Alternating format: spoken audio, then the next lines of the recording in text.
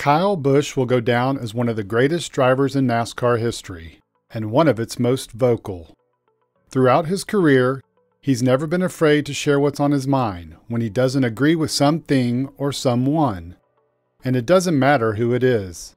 Drivers, media, his own team, even NASCAR. No one is safe from Busch's crosshairs. Last year alone, Busch had numerous notable outbursts. In one instance, he got frustrated with Bubba Wallace and went off on him on his radio during the race. He later apologized to Wallace for the remarks. The most memorable Busch burst from 2021 undoubtedly came in September at Darlington, during the first race of the 2021 playoffs. That's when, 10 laps into Stage 2 at the Lady in Black, Austin Dillon got into the left rear of Busch in Turn 2.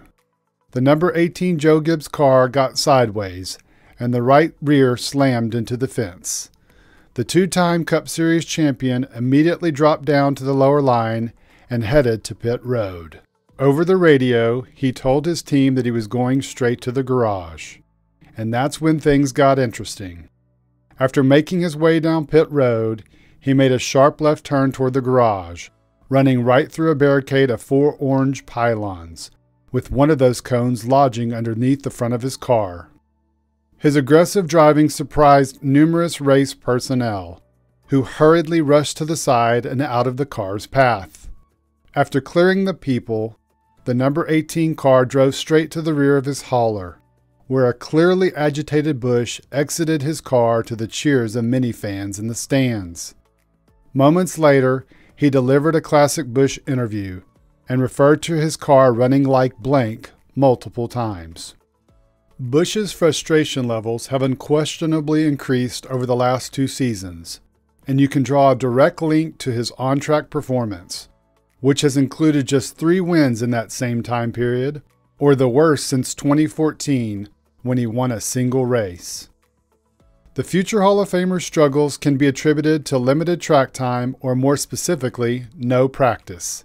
He's admitted as much, telling Beyond the Flag in 2020 how a lack of practice time has been frustrating. After almost 2 years without, you'd think Busch would be happy that NASCAR is reintroducing practice and qualifying in a new format as part of the weekly schedule in 2022. While it varies depending on the track, when racing on ovals that aren't super speedways, the field is divided into 2 groups, with each group running a 15-minute practice session. When both groups finish, it transitions into single-car, 1-lap qualifying. This weekend, before the first race on an oval at Auto Club Speedway in Fontana, Busch and several other drivers met with the media. He was asked what he thought about the new practice format. Not surprisingly, the 36-year-old driver didn't hold back.